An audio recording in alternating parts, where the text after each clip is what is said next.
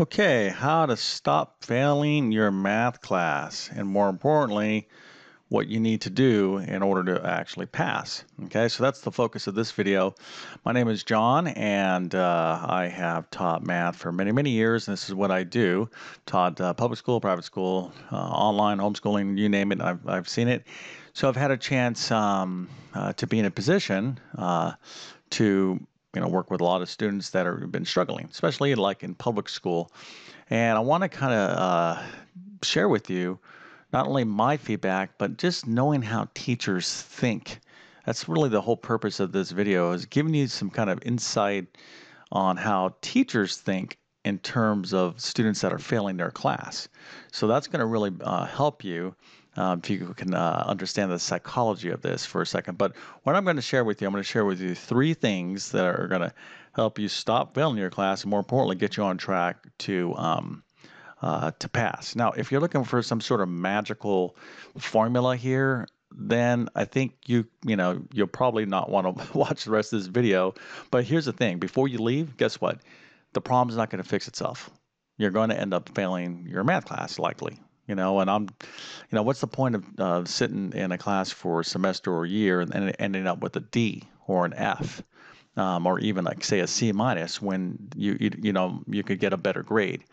Um, so there really aren't any shortcuts, but there's some smart, intelligent things you can do, especially if you've been struggling and you're really falling behind, and now you're really concerned that you're very well may failed this class. Okay, so let's get into three things that are going to really help you out. Okay, so the first thing is talk to your teacher. Wow, that's like well, that's so obvious. How's that going to help me out? Listen, this is really important. Okay, when a student is failing, the teacher sees that student fail. So let's kind of draw a little stick figure here. Here's the teacher, and the teacher has a class, right? There is a lot of students. Da, da, da, da, da, da, da. Here. Okay, some are doing well, a lot are doing average, few are struggling, and one or two are on at risk of failing. So let's say this is you over here, and you're failing. The teacher is just trying to manage all of this. Okay, everybody, all these folks, or all these students are, kind of doing their own thing. So the teacher's trying to get the class, completed. Trying to get everybody through the class as successfully as you can.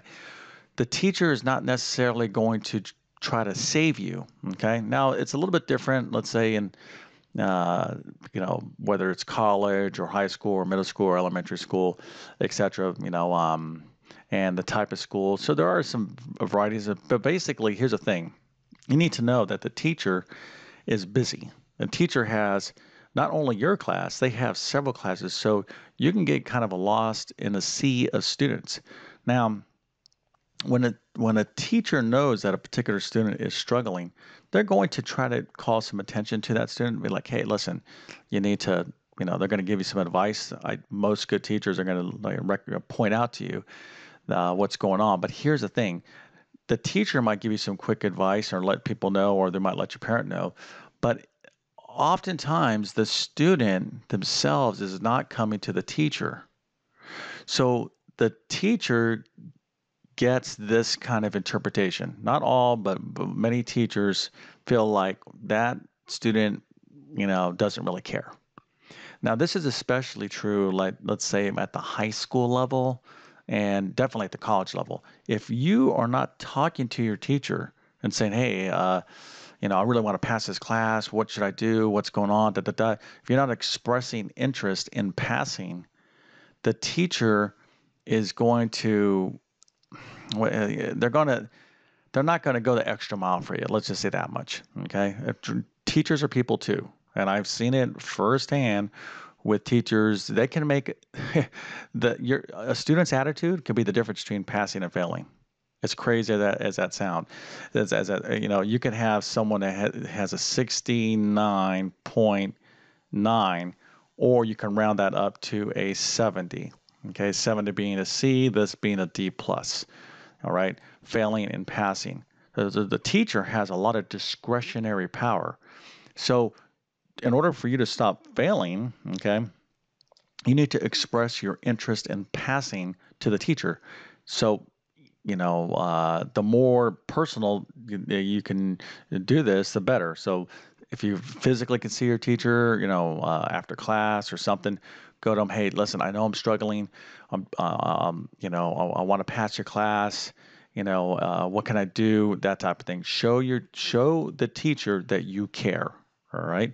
And this is not like a little thing. This is going to set this teacher up in the right kind of mental state to be like, hey, this student over here is really trying, or they want to pass. Okay, that type of thing. That's going to make the teacher want to do everything in their power to help you out. Okay, trust me, this is a very big thing. Not enough students do. Okay, so let's move on to our second thing. Oh, look at this, nice and obvious, right? Extra help. Get extra help. If you're failing your math class, get extra help. Guess what? The teacher can't do it all alone. If you're falling behind in math class, you got to get extra help, or nothing's going to change likely. Now, what does extra help mean? Well, it can mean the following. All right, I'll kind of do it this way. You need to see your teacher. Okay, not only do you need to see your teacher, hey, I want to pass your class. Can I get extra help from you? When you're talking about getting extra help, the first person you need to go seek extra help from is your math teacher. See them before class, at lunch, or after school, or whatever the case is. If you're doing an online class, email them, whatever, pester them. Try to get that extra help. That's going to go a long, long way. And oftentimes, if you get extra help from your teacher, that typically for a lot of students will, I would say like 80% of the students is going to cover your needs in terms of extra assistance, outside of class. But if you're struggling in class, you absolutely need to get extra help. Now, of course, you can find a tutor, all right? And you got to be careful because there's good tutors and bad tutors, etc. And tutoring can become expensive for sure. But if you're in college, for example, there should be some sort of like math study center. There's all kinds of different people that could help you. So you're gonna have to kind of seek that out. Another way to find extra help is like with my program, the TabletClass Math Academy. I'll leave a link in the description of this video below. So basically it's online course. Let's say you're taking geometry and you're struggling in geometry. Well, you can use my program, for example, to get that additional instruction, practice problems, that type of thing. So you can go and get like online help as well. So you can also do all three of these, depending on what your situation is. But always start with the teacher. Okay. Now, in extra help, one thing I'm gonna throw in a little bit additional. You need to work extra. I like this word extra. You need to work extra hard. Okay. You need to put more effort into your work. Now, listen. Again, I'm assuming that you know, yeah, you actually are motivated to want to pass your class and you're struggling because you don't get the material. If you're kind of like, oh, I hate math, I'm just trying to just skate through and just pass this thing, give me some quick tips so I could just like quickly do it. Guess what? That's not going to work for you. And if you get lucky enough to pass, you're not going to probably pass the next year, and then you're setting yourself up with a real bad lesson learned in life. And that is, I'm going to do the bare minimum. I'm going to cheat my way out of this. It's not a good approach. Okay. So if you got to take this math class, you know what? Take it, do it the best you can, pass it, and move on. Okay. All right. Let's talk about our third thing here, and that is makeup work. All right. So ask your teacher for if we could do anything, and I would beg with them, like, can I make up any work? Can I do past homework assignments that I do? Is there anything additional I could do? If they say no once, guess what? Ask them like every week or every other week. Just keep asking them through the whole remainder of the course. So here's the thing: a lot of students don't realize. Let's say here's the semester, right? And let's say this is the whole year long, and you're struggling like right here, you're starting to fail. Even if you get back on track right here, just because you failed a couple tests, that still hurt your grade. Still, throughout this whole time, see if there's anything additional you can do throughout the whole year, okay, until that class is done. Keep asking your teacher, is there anything else I can do? Anything else I can do? Pester, pester, pester. Eventually, sometimes, not all the time, sometimes the teacher will be like, oh, okay, well, here, give me these past assignments and I'll give you partial credit or whatever the case is. You know, they're going to try to find something that's fair to the rest of the students to give you some sort of opportunity to get yourself in a better grade, especially if it's close. So this is the one thing I want you to understand about teachers. They're looking at the teacher once they got this student who's like wants to you know, do better and all that kind of stuff. They'll look at this student's scenario and they'll be like, okay, this student is at a 67%, but they've worked really hard because they've come from a 55%. They're showing that improvement, da da da da da. I got to get that person to 70%. They're going to want to get you there, okay? Even if there's no more points, say, available, they'll make something up. Most teachers I know will find a way to get you to that finish line. But you have to be asking. You have to be asking. Now, what I have here is in chronological order. In other words, I want you to do these things in this step. When it comes to makeup work, here's what ends up happening. A lot of students will just sit here and fail, fail, fail, and then they'll be like, "Oh, teacher, can I do anything to make up this work?" That's wrong. That's not good. A lot of teachers be like, "No, you had your chance," because you're not expressing a real desire to pass the class. You got to make sure you're talking to your teacher and you're sincere. Like not like you can't be like, "Oh, I want to pass this class. I'm struggling. What can I do?" Da da da da, and then like be disrupting class, come in late, not do your homework. I mean, if that's the case, guess what? You're going to end up failing your math class. So if you think about it, how to stop failing your math class, the first question really should be like, well, you need to change. You the student need to change. Okay. Now there are times, and I say this very sincerely, is that you can have a bad teacher.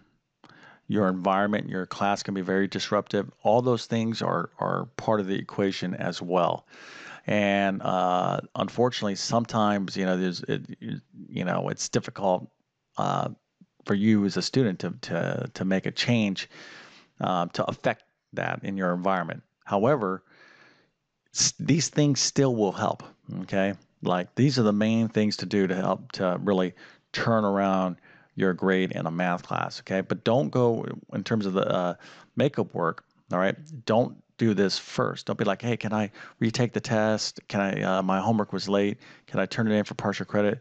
Your teacher, that might work like for the first week, but it's not going to work long range. So, anyways, trust me, okay? I'm a teacher. I make tests. All right. I know students. Unfortunately I've had to fail students. It's very difficult to do. But don't think that your it's not your teacher's not capable of failing you. A lot of people, a lot of students cannot believe that that the teacher actually failed them. It's difficult. It's very difficult for a teacher. They don't want it. They know the impact of what's going to happen. But at the end of the day, a teacher, most teachers aren't just going to just pass you just because they don't want to hurt you. Okay, you have to kind of earn that minimum passing grade for sure. So you follow these three steps, you're going to go a long way in your math class for sure, especially if you're having difficulty. Okay, so anyways, hopefully you found some value in this video. I do a ton of stuff, try to help all types of folks out in the area of math. So please consider subscribing. And if you do, make sure you hit that bell notification so you get my latest videos. And if you like this video, maybe think about giving it a thumbs up and comment. I get a lot of comments on my videos. Try to read as many as I can. It gives me ideas on future videos and definitely gives me feedback on how I'm doing as well. Again, if you're looking for additional math help and you like my teaching style, I have full math courses that you can use as kind of tutorials. A lot of people use my programs in that manner. You don't have to actually take my math course, but you can use it as to kind of assist you in your math course. But if you're interested in my math courses, there's a link in the description of the video. You can check them out there. But thanks for your time and have a great day.